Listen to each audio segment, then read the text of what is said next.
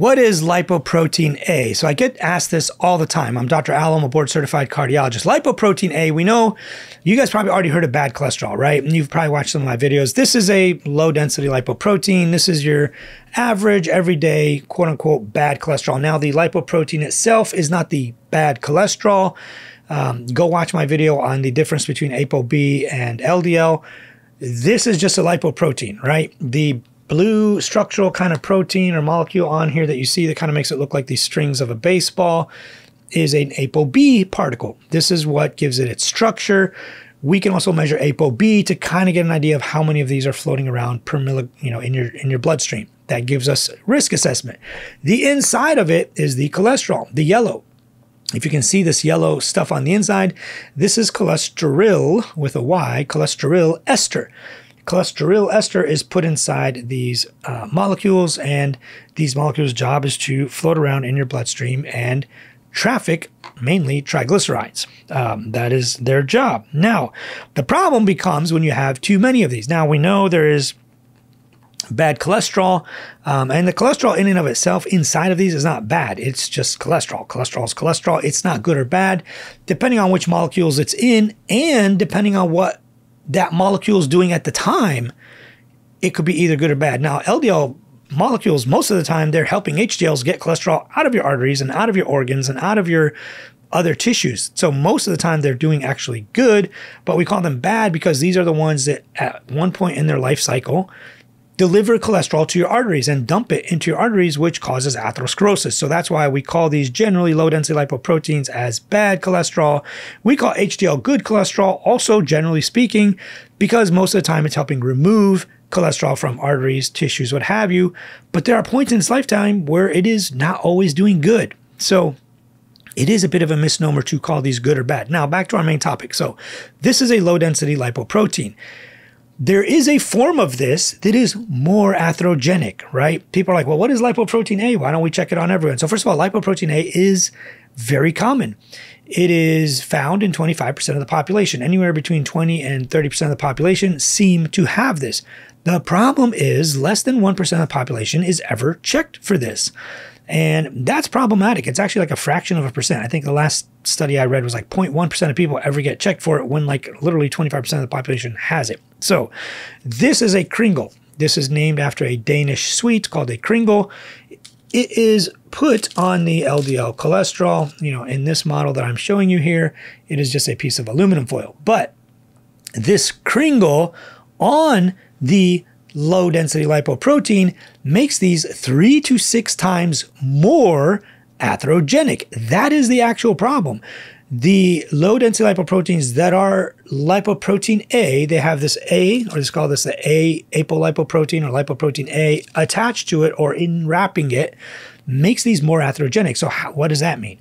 So these are people who may not have other risk factors, but are getting atherosclerosis at a young age. This is like the patient that had the carotid blockage, had a stroke at age 36, or open heart surgery, you know, by age 50, that you kind of like, what is cholesterol is kind of normal. How did this person end up with a heart attack or stroke? So that is a very important thing to check. The other thing you'll find a lot in these is aortic valve disease. People with elevated lipoprotein A will have calcific aortic valve stenosis. This is like calcium depositing in your aortic valve that requires that your valve gets tighter and tighter and tighter, which requires you to need valve replacement surgery at a much younger age. We've all had friends that, like, their dad was 58, never smoked, cholesterol wasn't really outrageously high. It was a little high, nothing crazy. You know, maybe his LDL is like 101, 110, something like that. And it's like they are having open heart surgery to replace a valve and bypass 1 or 2 arteries, because they do it together if they have to replace your valve and open you up anyways. So it's sad because a lot of people have this but just never get checked. So if you have a relative that had aortic valve disease at a young age without the traditional risk factors, you probably should have them checked. And you yourself should get checked if they're directly related to you. A lot of times we'll check this, you know, not just for you, like it might be too late for you, but we check it for your kids, because if you have brothers, sisters, kids, they may have lipoprotein A because it's super genetic. We want to check them. That's called cascade screening. The other reason we check this is, at least in my practice, we check everyone, But if you have a lipoprotein A problem and have still not had a heart attack or stroke or aortic valve disease, we need to drive your LDL way, way down. Now, the guidelines aren't going to spit out a number for you. For me in my practice and what we've seen, based on different what lipidologists do and cardiologists do, you want your LDL cholesterol probably below 40. It's not a hard limit. Probably even under 55 is fine for some people. Me personally, if you've got a lipoprotein A that's elevated, and I'm talking, you probably want it under 40. There's no reason why more LDL should be floating around. So why is that though? Like if we have no medications that can lower Lp(a), which we don't, Lp(a) currently, there are no medications that lower it that are approved. There are some in the works. As of this video though, there are none. So so how do we treat this? Like, what do we do? So imagine there are 3,000 criminals in your city. 2,500 of them are the normal bad criminals, and 500 are the super bad criminals. When you can knock out 2,500 of the bad criminals, and you still have like 300 or 500 left of the super bad ones, you've reduced the rates of crime by, let's say, 70 to 90%. So if we can reduce your risk of a heart attack, stroke, aortic valve disease, aortic valve replacement surgery, open heart surgery by 70 to 90%, why would we not do that? Even though we can't fully eliminate the lipoprotein A, the super bad guys, we can eliminate the 2,500 really bad guys. So that is a way of thinking about it that I think makes a lot of sense. Think of it in terms of criminals. You got the super bad ones and not the ones that are still bad, just not as bad. But this should be checked on everyone. We recommend in the National Lipid Association and the American College of Cardiology now, the European guidelines, everybody gets this checked at least once in their lifetime. When it becomes treatable, we would probably recommend following it a little more closely. So at what point do you treat it? So if it's being measured in milligrams per deciliter, above 30 is abnormal. If it's being measured in nanomoles per liter, then above 75 is abnormal. If you have a patient that's just kind of over the edge, like they're like, 40 or 50 or maybe 125 in nanomoles, 189, whatever, you want to get their LDL below 40. If the lab value comes back over 600 or, some astronomical level, 300, 385, 400, those are the ones that you want to get their LDL down as low as possible. On top of that, you want to probably send them to a specialist that can do something called a lipoprotein apheresis. A lipoprotein apheresis is almost like a dialysis, but for lipoproteins. You put people on this machine, it looks almost like a dialysis machine, and it circulates their blood through it, and we take out their lipoproteins. They may need to do that 2 to 3 times a year or whatever it is, sometimes every 2 or 3 months to get their numbers way, way down.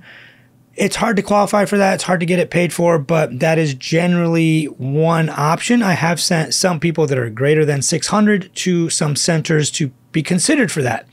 None of the centers for now have approved that just yet. So we'll see where that goes. The other option are the PCSK9 inhibitors, things like Repatha, Praluent, inclisiran, and any other ones that might come down the road. There's a few oral ones in the works. Those could cause a 20 to 30% reduction in lipoprotein A as well. And it seems like those can lower it. It's off-label, so you cannot order it for that. Generally, PCSK9s are limited to people who need their LDL lower but haven't been able to tolerate other medications, or they're on multiple other medications and still haven't gotten their LDL to goal. You have to justify it in a different way. You can't say it's for lipoprotein A because insurances generally will not approve it for just lipoprotein A. Until we have, and now people are like, well, what about diet and lifestyle? No amount of diet or lifestyle changes will lower your lipoprotein A. It's just not possible. It's genetic, it's there. Nothing you do will actually lower it at all, unfortunately. Sort of like people with familial hypercholesterolemia. People have genetically insanely high cholesterol levels. No amount of diet or exercise will do it. And in fact, it's malpractice to wait for them to try to lower it, certain ones, obviously, with lifestyle and diet and whatever it is. You have to put them on medications and get their LDL down very, very quickly.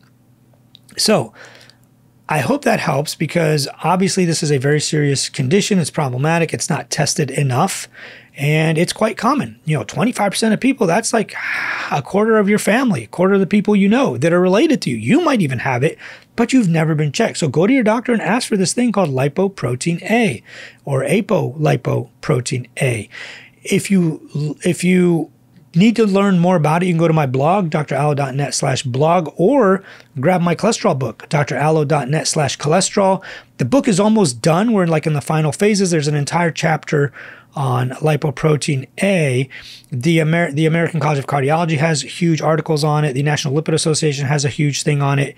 It is so common, but so very rarely checked, that we just need to raise more awareness about it. I always tell my residents and fellows, listen, this guy's 55. Why did he get open heart surgery? They're like, I don't know. Like, what's his LDL? They're like, 92. Or it's been controlled, 86, 70. They didn't have a reason to have it. Like, listen, check a lipoprotein A. More than likely, they have a lipoprotein A problem. And believe it or not, you can almost predict those patients, because we see them in the hospital, obviously, because they're very sick. And our hospital is a high-level care hospital. Very sick, serious disease, not many risk factors. Cholesterol doesn't look too crazy. Lipoprotein A. So highly recommend you get that checked and you request it for your loved ones.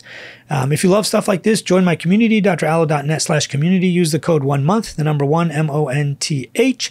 You'll get in for free. You can quit and cancel anytime. We do weekly live Zooms. They're private. You can watch all of the previous 1.5, 2 years of Zooms online. There's a transcript. You can search it and look for the ones you want to watch. There's a summary there. It's really fun. So highly recommend you jump into the community. If you're really interested in this, we meet every week. You get an app where you can, text me, message me, talk to everyone else in the community. It's just me and my friends. It's super fun. I think you'll like it. Otherwise, we'll see you in the next episode. Peace.